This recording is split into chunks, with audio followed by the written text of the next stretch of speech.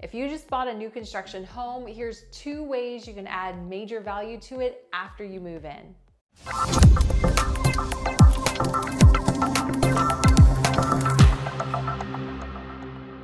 So if you're building a home, especially with a production builder, you're going to realize that the builder is looking for ways to cut costs wherever possible.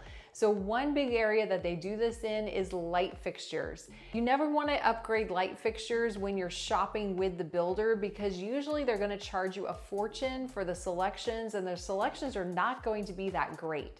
So we always recommend going with whatever is the basic lights that the builder puts in the home with no charge, and then later replacing them yourself. See how changing out something like a basic ceiling fan in a living room with a really nice chandelier makes a huge difference on the overall look and feel of the home.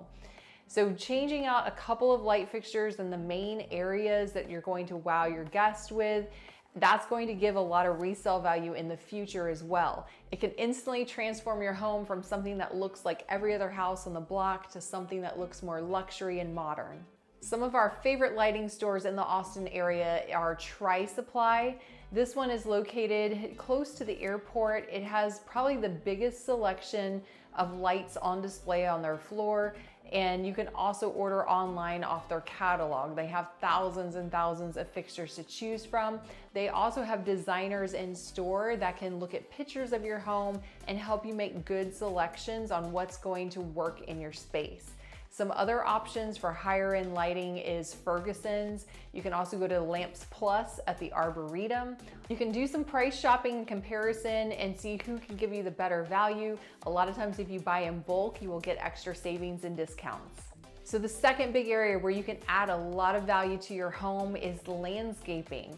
Usually the builders are going to landscape just your front yard. They'll put in a tree, they might do some planter beds with some bushes, but in the backyard, they typically just do grass and that's it. So know that that's not how it's supposed to stay from that point forward. You're expected to fix up the yard, add your own design and character to it so you can transform it into whatever you want.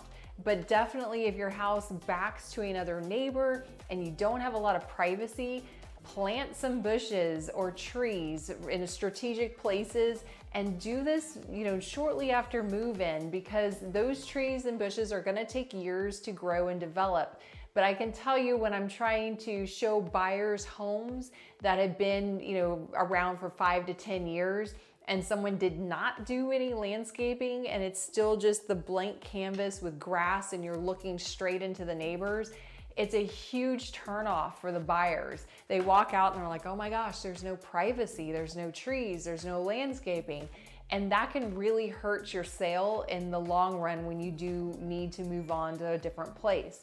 So if you can at least plant some bushes or trees, I always recommend getting ones that are native to Texas so you have less chance of losing them in the hot summers and cold winters.